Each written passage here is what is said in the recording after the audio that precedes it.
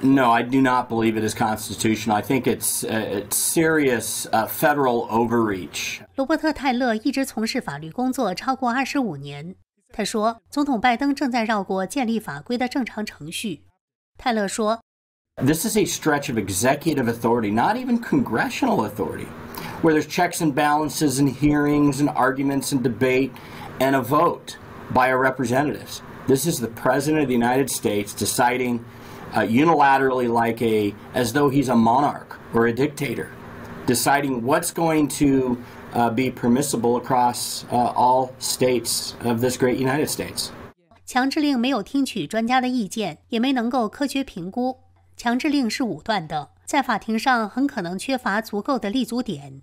他举例说 Why is he choosing 100 and more employees? Because when you're looking at the theoretical risks of COVID within the workplace, it's going to be the same for a company who's 99 versus a company who's 101.